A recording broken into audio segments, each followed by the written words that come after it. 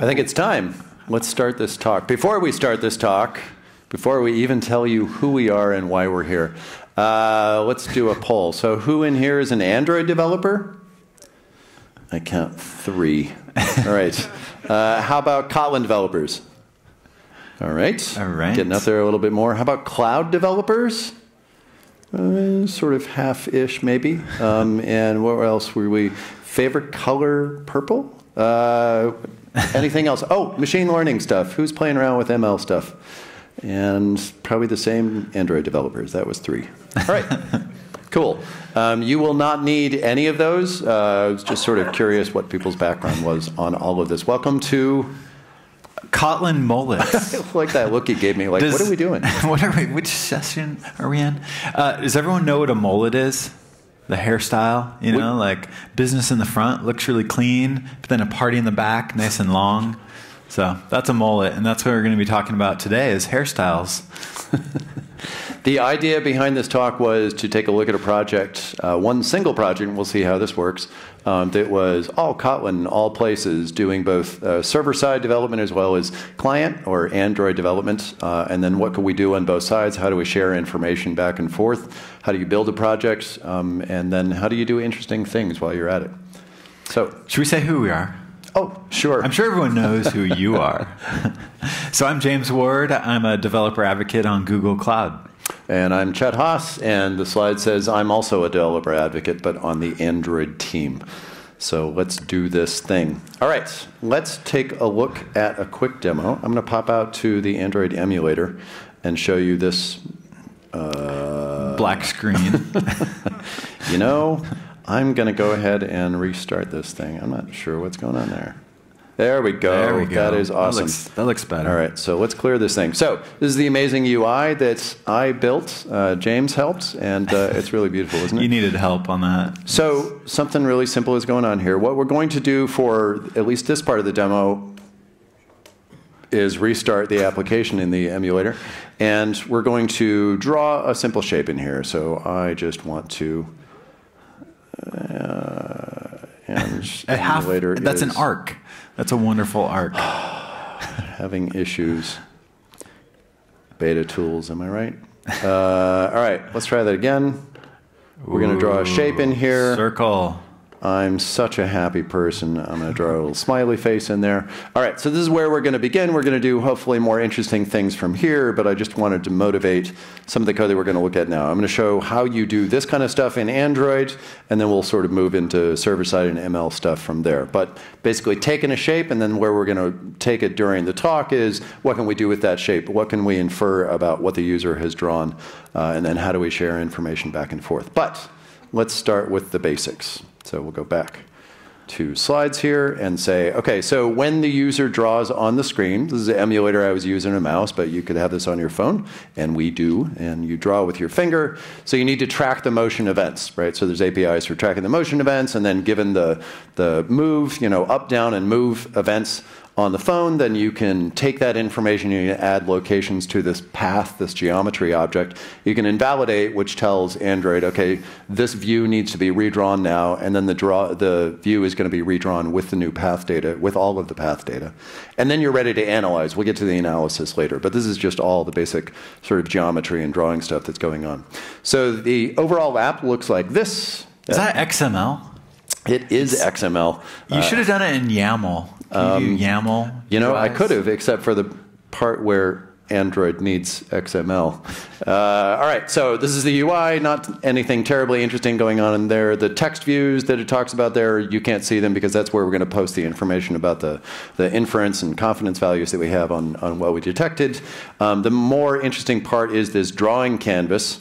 This object down there at the bottom, that is the custom view that we've created to actually receive all the drawing stuff. And that looks like this. Not terribly interesting, but it is a custom view. All the rest of this information, basically information to tell it where to live in the layout and how large to be.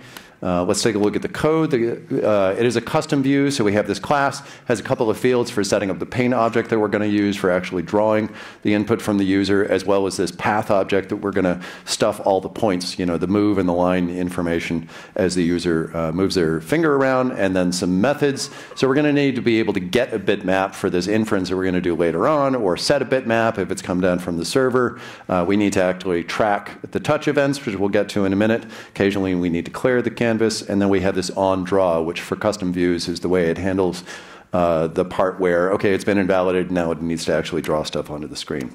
So on touch event, you basically need to track 3 things. You need to know when that finger goes down, when the finger moves around, and when the finger is up, and that's the end of the drawing commands. For each one of those, we basically issue a move event in the path that basically says, okay, you got the path object, I want you to move to a place in space, and then we're going to do line 2, line 2, line 2 until they pick up their finger, and then you're done with that segment. It could be a multi-segment path, very flexible, and then you handle the event. How do the eyes work, though? Because it's not a line. It's not a line, which is why I added this special logic there. So as soon as you put your finger down, it actually adds a line from and to the same point, which just adds a nice thick stroke point where it's at. We invalidate, which is Android's way of saying something has changed in this view, you need to redraw yourself. And then the drawing command looks like this. This is the drawing method. On draw, it says, okay, given the canvas, go ahead and draw the path, and that's all of those move to line 2 operations that we added along the way.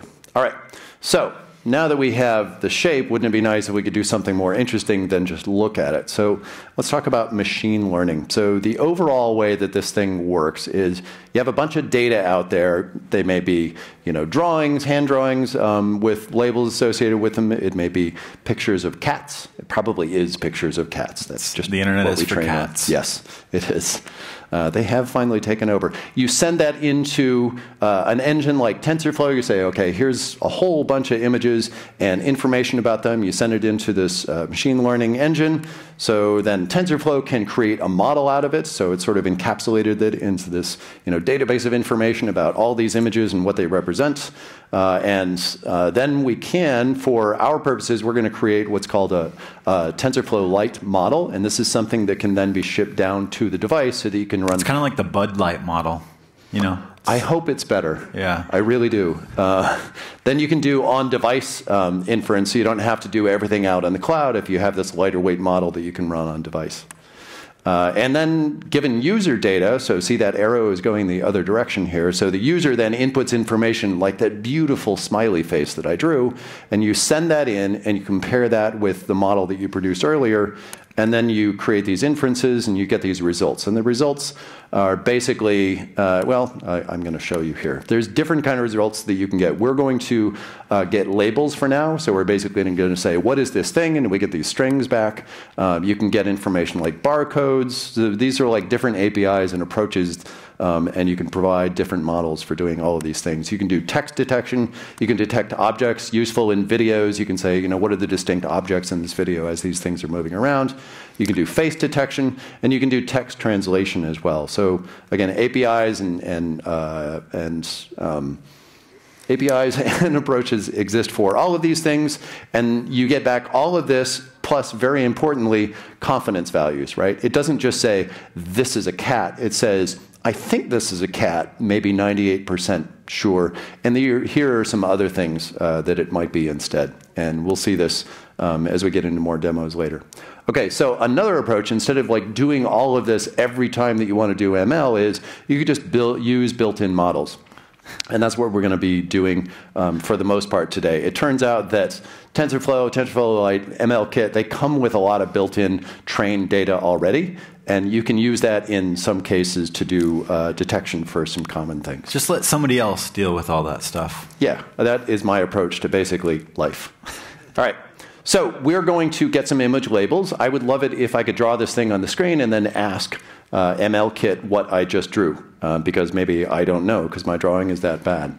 So the first step is we extract a bitmap, right? So we knew how to draw on the screen, but now we can ask Android and the canvas object to actually get a bitmap for us. Then we create the object that we're going to need for the APIs, the Firebase Vision image, and then we can create a labeler. This is the API to say, okay, given a model, I want you to take the user data and compare these things and give me results. So I call that API, I process the data, and then I sit there and wait in a callback until I get back the results, hopefully successful results, and then we populate the UI with the information. Do we wait? We wait very patiently because it's so exciting, this ML This stuff. is async, right? It's async, and async is hard. Oh, I see what you're saying. Yeah. No, we go do something else, and the UI is responsive, and then eventually we get a callback later. Yeah, good point. All right. No waiting. No blocking. No waiting. All right, so to get the bitmap data, APIs on Android basically create a bitmap of the size that we want. So we're creating this, maybe in the size of the canvas itself or of the data models that we're using, whatever. Then we get a reference to the canvas. For that bitmap, this is basically saying I want to be able to draw into this bitmap, and then I'm going to take all that information from my custom view, and instead of drawing it to the screen, I'm just going to draw it to the bitmap. So it's basically a different version of exactly what we're seeing on the screen.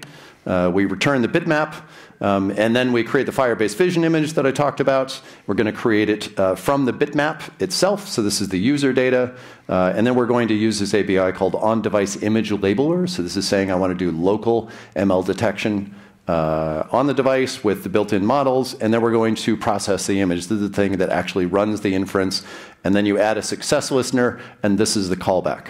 So eventually the code inside of there is called, and we basically get a data structure which is going to be a list of lists, and each of those items contains the information that you're looking for. There's some label associated with it, as well as a floating point value which represents the percentage confidence value. Does anybody see the bug on that slide in that code?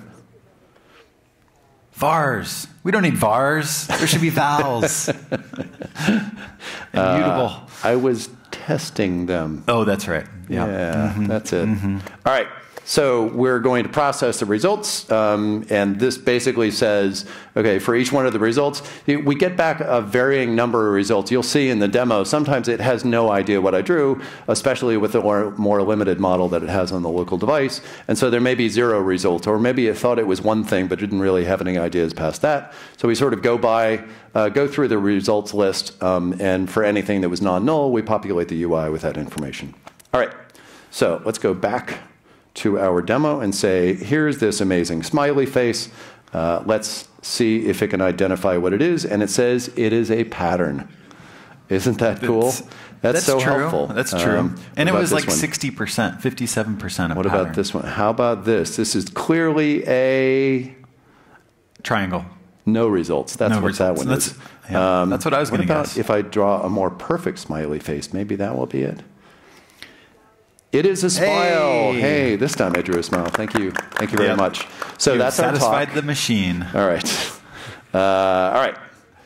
So that's where they're at. So clearly, it couldn't do a lot with that information. Either my drawing is just that bad, or maybe it doesn't have enough data to sort of build on there, or maybe there's too many of these possibilities, and so my smiley face looks like a lot of the things that it just couldn't make up its mind. So the other approach that you can take is to train a model around a more constrained set that is more suited to the kinds of things you're going to be doing.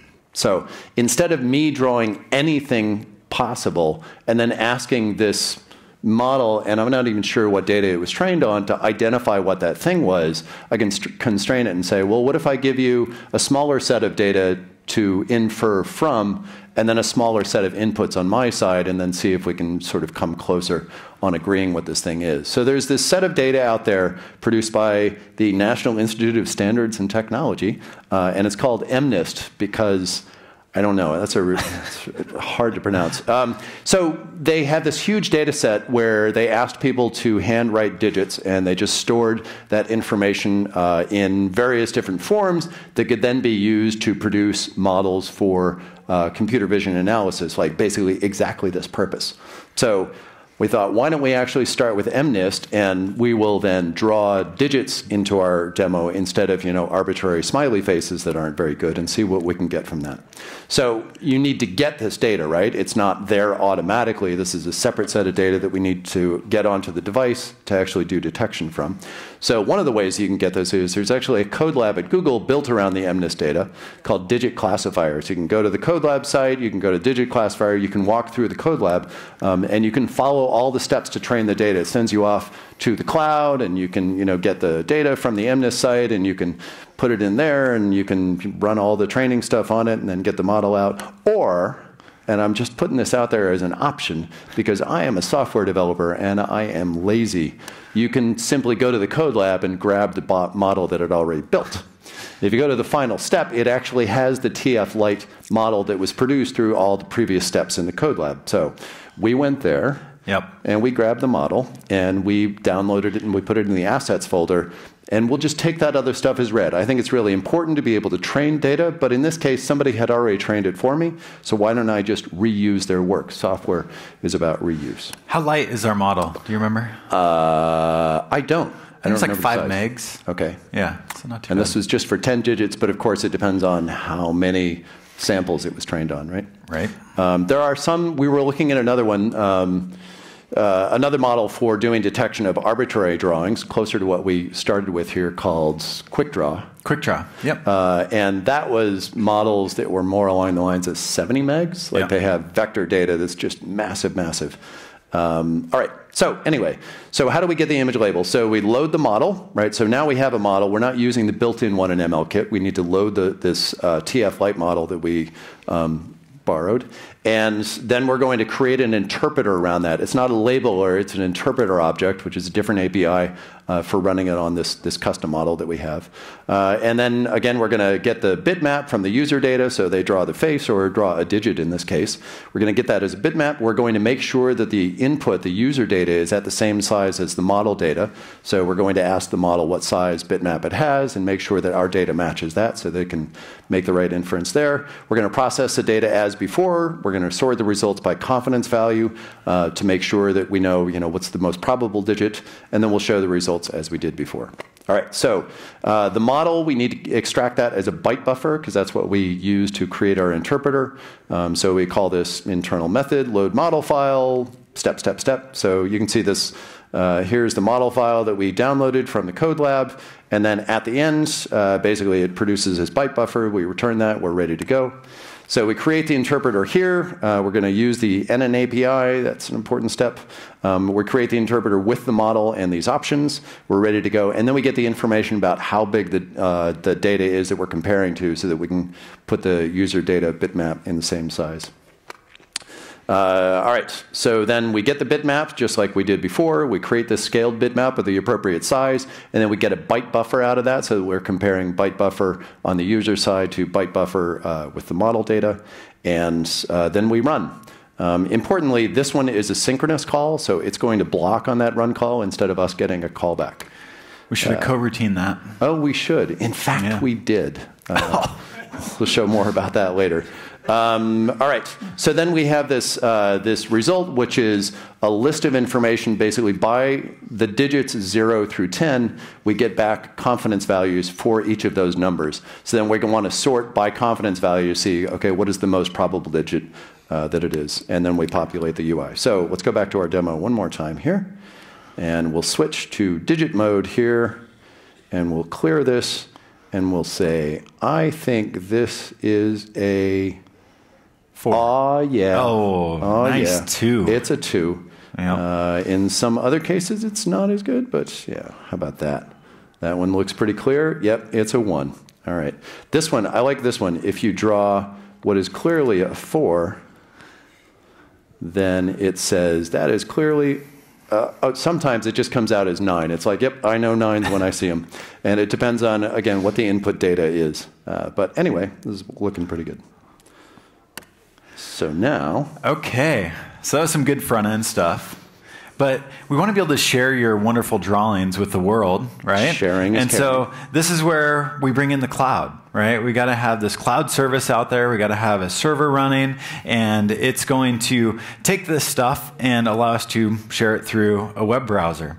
So let's talk about how we do that.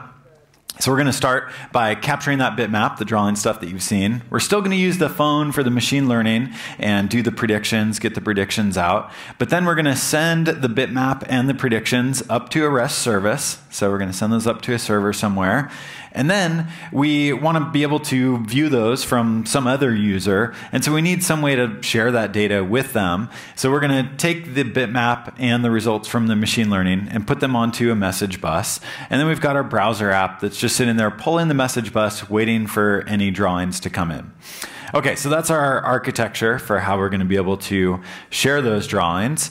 But we need, the whole point of this experiment was, can we use one code base, one project that has both that server side and the Android code that Chet's been showing you, all in one project, and combine that into a single build and make that easy, and then also have a common module that we can share code between the client and the server. So I want to walk you through the project structure for this. So let's see.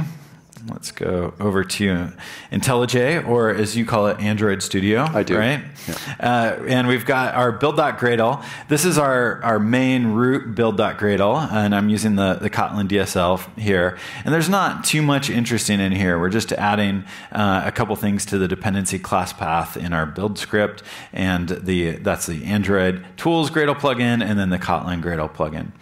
And then we've got our projects. So we've got our Android project, we've got our common project, and we've got our server project, all here as sub-projects. If we go look at the common project, not too much going on in this one. There's just some Kotlin stuff, because that's all that we're doing in our Kotlin project. You can go in and explore the Kotlin source code here, just a data.kt with some code that we'll look at in a little bit. But then in our Android build.gradle, you'll see that we have a dependency on the common project. So that's how we share that code in there. And then on the server side, you'll see very similarly, we have a dependency on the common project as well. And so then we're able to share that common code across both of those projects and be able to do a single build that can build everything.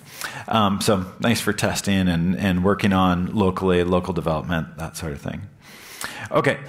So one of the examples of code that we're sharing across client and server is something called image result. Image result is a way that we're going to store the byte array, which is the bitmap of what the user drew, and then the list of those predictions from the ML service. And so we just have a data class that gets shared across client and server for that. But then to actually send it from the Android phone over to the server, we need to serialize it and deserialize it on the other side. So we have some JSON stuff in there to do that for us. Then we need our actual service that we're going to send this to. And so I'm using Micronaut. I'll talk about that in a little bit. But using Kotlin on the server side, you'll see I have a handler for a post to /show. And it takes a HTTP body, which is an image result. And Micronaut's going to deserialize the JSON that comes in, turn it into that image result. And in that case, we're just going to put the data onto that message bus so that then we have another handler for a get to /events, where we're going to pull our bus and see, is there any new images that are on the bus? And if so, take them off and return them in the HTTP response. And you'll see that in that case, I just return an image result, and that gets serialized into JSON for me. Okay, so that's my server side, and I said I was using Micronaut. It's a great web framework. It's pretty new and supports Kotlin. It also has a really great quick reload cycle, really nice developer experience. It's got the annotations for defining our request handlers. So a lot of nice stuff in Micronaut. Definitely have had a good experience with using it with Kotlin. But then on the client side, we need to send the data over. And so I need to create an image result. And so I take my bitmap, turn it into a byte array. I take my label annotations that I got from my ML prediction service. and I need to get the URL that I want to call, and I've externalized that URL so that we actually can change it based on build configuration, so that when I'm switching between running in the emulator, running on an actual device, doing local development against a local server, or when I'm talking to a cloud service, I can switch out that URL easily. So we've parameterized that. And then I'm using an HTTP library on the client called Fuel. So I do a post to my URL. I give it the JSON body of my image result. And in this case, we don't care about the response, so we just print it out. So that's all I had to do on the client to send that data up. So let's take a look at a demo for how that works. And let's see, actually, I want to exit out of there. And here's my application. Let's reload that so we can see a new one. Oh, hey, we're getting your numbers because they're pulling them off the bus. That's nice. Great. But we can actually see it live. Here, let's go to the emulator. And let's see how my drawing is compared to yours. Let's draw a 3 and hit local ID. And so it is now going to do that ML. Hey, I got 100% on a 3. Have you ever seen 100% before? Not when I draw. Dang, I'm good. Good drawer. Okay, so we did the ML on the phone, sent the bitmap and the results up to our server running up here, and that just put them onto the bus, and then our polling cycle pulled those off the bus and displayed them. So that is our mullet being able to combine all this stuff together. But of course, we're going to take this a bit further. So let's see. Let's go to the magic cloud. All right. So you remember that part where the shape detection was not really terribly interesting? I thought it was a pattern. And then it was like, well, maybe it's a smile. And so we can do better. You can use ML in the cloud very easily, like not all the cloud stuff that James is talking about or the full mullet that we'll get to later, but instead call very similar APIs to the ones that we're using on device, except they're going to call the cloud instead. So they're calling Firebase in the cloud, and Firebase has much larger models and can spend more time and resources on this thing and hopefully return more interesting results. So this is what we did for the on-device labeling. We said, get our vision image, and then we'll get an instance of the on-device image labeler, and then we would process the image and sit there in our callback asynchronously until we get the results. Hey, but instead, you got vowels there. I think we just forgot to update our code on the last slide. It's possible. I need to refactor these slides. All right. So instead of on-device image labeler, we will call cloud image labeler, and that's really all you need to do. So now instead of querying the local device and the local model, then it's going to be calling Firebase APIs up in the clouds. It's going to take a little bit longer in this asynchronous call, but here's what it looks like. So we'll return to our awesome demo. We will clear this. We'll change this to shape detection again. The one that didn't work very well locally, right? That's right. So first I'll start with that awesome circle, and I'll say, what is that? And the local says, I have no idea. If I call cloud instead, it says, maybe it's a font, maybe it's a circle, maybe it's black and white, which is true, it is. But obviously a lot more information because it does have more data and can spend more time sort of analyzing and figuring out what this thing is. If we try this smiley thing again, local inference says, I think it's a pattern. Definitely. And cloud says, I can do better on that. It is black. It is also possibly an emoticon and a facial expression and a smile. And all of those are in the 90s, so it's doing a lot better. That was magic. Wasn't it? Yeah, nice. Okay, now we're going to go full mullet. Yep, the full mullet there. Joe Dirt's full mullet. And in this case, what we're going to do is instead of drawing, because it's pretty easy to recognize a drawing. That's just, that's too easy. So let's make it harder. And instead, what we're going to do is we're going to capture sensor data. We're going to use the phone as a magic wand, capture sensor data, and then try to turn that into a drawing that we can recognize. So we're going to send the actual sensor data from the phone up to a REST service. We're going to smooth out that data, try to like make it look like an actual drawing. We're going to render it to an image on the server, and then we're going to send that to the Cloud ML API. which I think is different than the Firebase one. Yep. But it's just a general AI model that can recognize like anything. Definitely not something you could fit on your phone. And then we're going to take the bitmap that was created on the server and the results that we got from the Cloud ML model, and we're going to put those on the bus. And then we're going to then pull and get those out to the browser like we saw before. Okay, so we'll see that in a little bit. But first, let's talk about how we actually take the sensor data from the phone.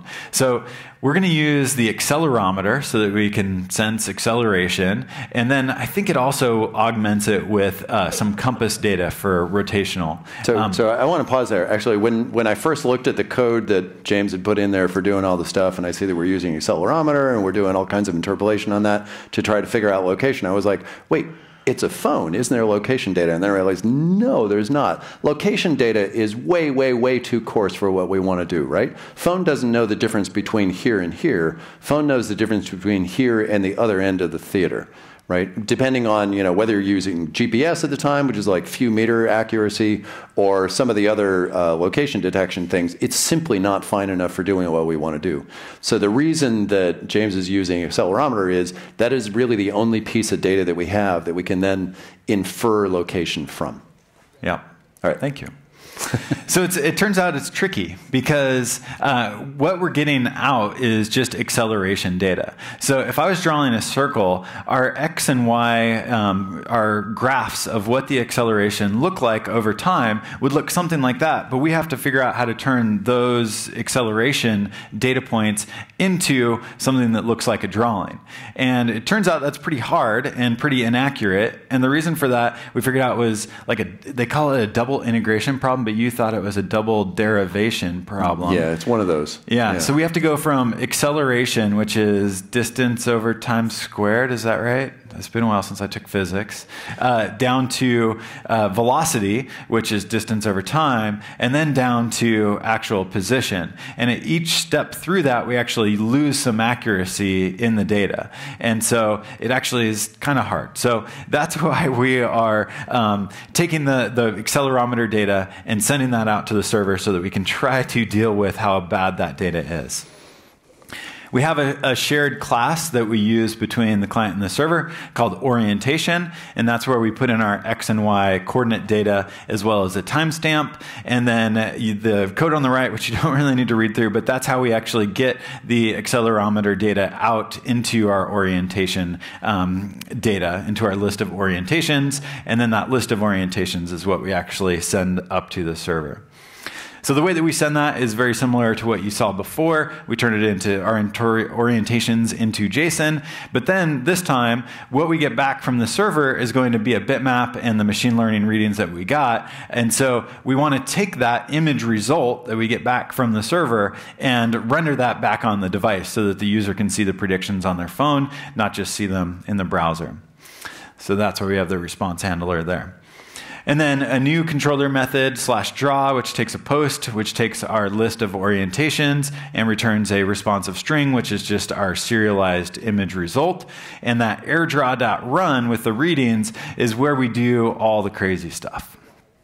So the crazy stuff. It's like 10 pages of code, and I didn't want to try to put that all in slides, so I summarized it. The first thing we do is something called a Kriging interpolation, which is really just trying to smooth out the data across the time series. So it's taking the spikes out of the data, smoothing out, and we do it for both X and Y. We do the Kriging interpolation. So this is a linear algebra function. I don't know how it works, but I get to just use a library, and it does it for me. Okay, I just give it my data. And then we need to create our image. So to create our image, we have to do a bunch of like boundary checking stuff. We got to figure out, we don't want to stretch the data too far in one direction or another. And so we have to figure out the boundaries. And so there's a bunch of math there. But then we can actually draw our thing into a bitmap. And so I'm actually using the buffered image. I think like you or Roman wrote the buffered image in the AWT. Certainly played with it a lot. Java AWT. Yep. Give it up for Java AWT? Who here's done Java AWT? Give it up for Java AWT. Yeah, so I got to write some AWT code for the first time in a while. That was super fun. And then, then once we get our image, our byte, we turn it into a byte array, and then we can send it off to the prediction service, and it's going to try to match that thing to the huge data set that has been fed into a model in the Cloud ML service. And then we get our annotations back, and then send those back to the client. But to be able to run this thing somewhere, there's lots of options to do that. I used a service called Cloud Run, which is backed by an open source project called Knative. And what it is serverless for containers. So I need a container, a Docker container, to be able to run my application. So this is my Docker file where I create my container. And you'll see I just run the Gradle build, create a shadow jar, stuff that shadow jar into the container. But then there's one cool thing that because I'm using containers, because I'm using some AWT libraries, I actually need a native library on the system called font config. And otherwise I get crazy exceptions. And so because I'm using containers, I'm able to just install that font config library into my container. So that enables me to do what my app needs to do. Okay, so a container, if you're not familiar with it, it's kind of like a zip file, just kind of like a whole system in a zip file. It's got the kernel, it's got the system libraries, it's got the JVM, and it's got my application. Everything that the application needs to run goes essentially into a zip file, and that's what I need to run my app on Cloud Run. So I create my container. The way that I do that is I'm using something called Cloud Build, which every time I push to my repo, it's going to kick off this steps. The first step is to build the Docker container, so that's just running Docker build, which runs my Docker file and creates that image, but then I need to push the image to a container registry. I push it to the Google Container Registry, but you could use Docker Hub or whatever. And then I can do my deployment to Cloud Run, where I just say, essentially, gcloud beta run, deploy, give it my container image, give it some parameters about where and how to deploy it, and boom, it deploys the app up on the cloud. Okay, so that's how I get my thing running on the cloud, but let's go see a demo of this thing actually working. So we're going to go back to our web app, and then I'm going to use my actual phone here, and I'm going to hit this button, which you can't see, and that's okay. And then I'm going to just draw around in the air and hit finish. And if everything works correctly, there I get my line art, my wonderful line art. It is an amazing line art. Let's see. Let's try like a circle, right? And so that's just the accelerometer data being sent to the cloud. And then, I got to hit the finish button, actually. Let's try again. Oh, there we go. Nice. Can't you imagine like a version of Pictionary where someone's drawing with this and then everybody has to guess what it is, including the person that drew it? We could invent that. All right. We need an app for that. Oh, wait, we have one. So definitely an auto part, but it actually did say oval 55%. So that's pretty good. That was pretty good. All right. So, and this is just a general AI model that we're using that could, if I could draw very complex things, should be able to recognize them. I think Chet meant in the quick draw data set would actually fit a lot better with this particular use case because it's trained on data very similar to these drawings that we're doing here. But there we go. It's all working. It's sending the accelerometer data up to the cloud, doing all that interpolation and creating the bitmap, sending that off to Cloud ML, and then putting that on the bus and then allowing us to render it. And then I do see it here on the phone as well, which you probably can't see. Okay, so that is our full mullet end to end. And now let's talk about some pitfalls we ran into. Some of these things were trickier than others. It turns out that there's not too many examples out there that use Kotlin for an Android app and a server app all in the same code base. It's not much going on in that space yet. Which is why we thought it'd be interesting to do this talk. That's right. Let's figure this stuff out.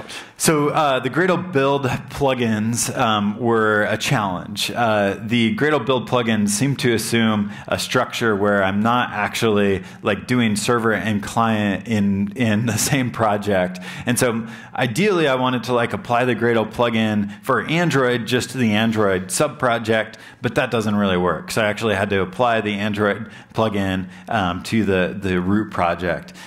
So there was some funkiness there. I got it all working, and you can go check out the build files to explore how that's set up, and just copy and paste the build files if you want to try to do this, because it literally was hours of pain trying to deal with how to figure out build plugin issues. So then JSON was another challenge. So there was Micronaut is using Jackson for its JSON stuff. And then on the client side, I was using just the Kotlin serialization JSON stuff. And it turns out those two JSON libraries actually do things differently. Who knew? I thought JSON was kind of universal, but nope, it turns out there are differences in how JSON is handled between different libraries. I'd say. Yeah, step one in serialization, make sure you use the same thing on both ends. That's right. Yeah, that's helpful.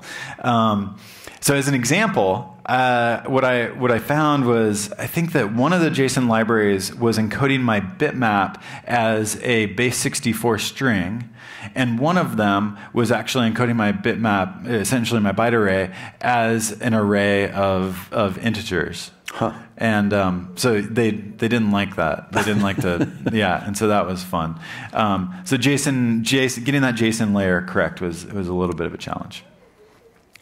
Okay, then externalizing the URL. So I really wanted to be able to change the URL based on my build config. It wasn't too bad to do this. I should actually show this part because it's kind of interesting and I think useful if you're trying to do this sort of thing. If we go look at our Android build file, what we will see in here is I read a parameter from this parameter just comes in from my build config. I can set it. I don't know if you have it set in Gradle.properties. Oh, you do. There it is, set in Gradle.properties, or you can pass it in as a command line parameter. But what we do is we read that draw URL, and then I do need to figure out for an Android manifest setting if we're going to allow the use of clear text traffic or not. And so I see does it start with HTTPS, right? Then I update my manifest placeholders and put that uses clear text traffic, because when I'm doing local development, I don't want to have to set up HTTPS and all that kind of stuff locally. And so that's why we need, really for local development, need to be able to enable clear text traffic. Okay, but then I set a res value of name draw URL, which is a string, to the URL that came in as a parameter. Okay, so that allows me to then parameterize that draw URL, which gets set as a resource value. And you may have remembered seeing it, but I'll show you in the code over here where we actually can then read out that resource value to get the URL. Right. Oh, there it is. Oh, that was fancy. Like it just like put in the replacement for me. And then I clicked on it. It showed me the... Am I right? Magic. Yeah. Magic. I don't think IntelliJ does that. That's like an Android Studio magic Nor does VI. Nor does VI. Okay, so then I do resources.getString with my resource string draw URL, right? And that's how I can get my parameterized URL back out. So it wasn't too hard to figure out how to do that. And it is kind of cool that I can like substitute values in. If we look at the Android manifest.xml, let's see. I think I finished that to-do. Why didn't I delete my to-do? So here's where we actually substitute in that, that value, which came from, if we look back in our, nope, not the server build, Gradle over on this one. When we do this manifest placeholders, that allows us then to substitute that value in here in the manifest file. So that's how we link those two together. Okay, so that was the challenge around externalizing the URL.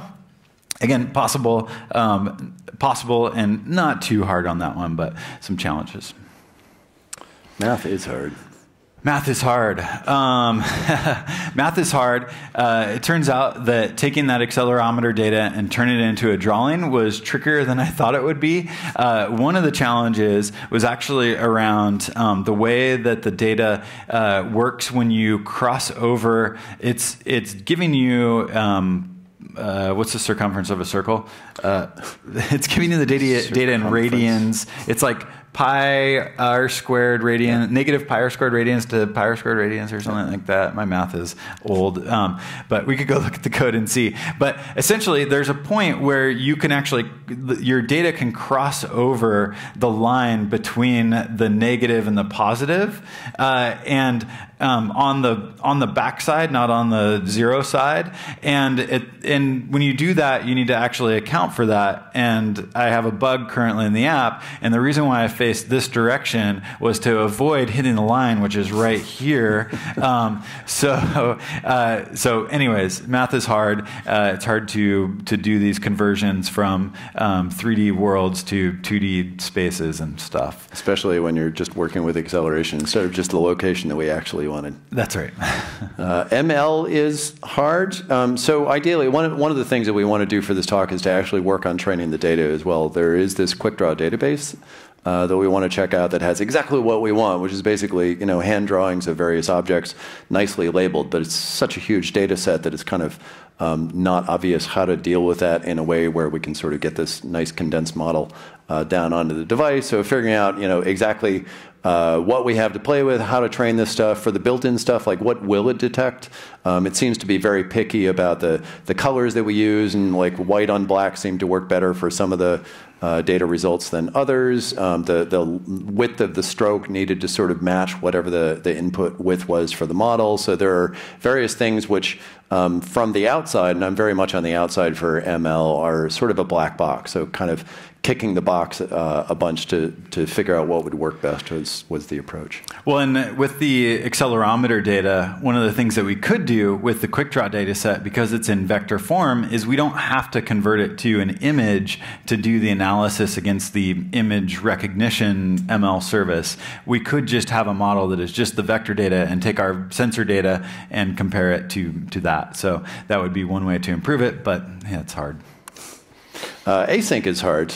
So you get ready to process the results and you call this thing, and for the on-device detection, it's going to take, I don't know, like 20 to 50 milliseconds to come back, like pretty fast, but in UI terms, like, well, the user is just kind of looking at a blank screen, right? Or in the cloud, it's going to take maybe a second or two to actually come back. So is your application frozen? Is it thinking about it? Does it not have any results? And so just dealing the normal software thing of like, well, when something can't happen immediately, then what do you do to let the user know that everything's okay and you're going to come back with the information correctly? On the other hand, sync is also hard. So I had written the code for the interpreter. Remember, there were two approaches that we were using. There was the labeler, at least for the on-device detection. There was the labeler, which did the process results, and it gave you back this callback, and then you basically come back to the callback eventually, and then go on from there. But then there was the interpreter that I created for the model, the custom digit model that we were using, and that one was synchronous, which is great, right? I call this thing, and then I'm immediately sitting there with the results, and then I populate the UI, and then as a UI programmer, eventually I realized, wait. I was just making like a local network call and waiting for it. And it turns out that takes like 20 to 40 milliseconds just for that little digit processing, which means I froze the UI for like 2 to 3 frames, just sitting there waiting for the results. So what Android tells you, it complains to you. It says you're wrong. Stop this. Strict mode warnings, the whole deal. Logcat. Everybody's screaming at you in all caps. Don't do this thing. So eventually, I took the approach that we should take, especially if you're using Kotlin. Coroutines exist to solve problems like this, right? So so I have this method called checkDigit, and that's where this stuff would all happen. And then in checkDigit, it gets the bitmaps. It calls the processing. Well, here we set up all the stuff on the main thread in the suspend function, and then we dispatch out to the I/O thread, or the pool of threads that are being used for I/O instead. We run that over there, and then when that's done, of course, our coroutine has been paused in the meantime, and we've gone back. The UI is now responsive because that's the magic of coroutines.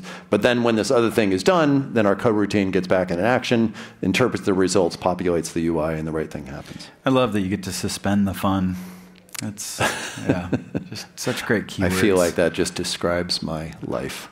All right, so I think for future for future stuff, like we want to keep hacking on this thing. I think we probably have some more places that we should add some coroutines to reduce some synchronicity issues. I want to check out the quick draw stuff. I think that it is worth figuring out how to actually train data, whether it's our own data. Like we could certainly create a bunch of data, draw a bunch of cats.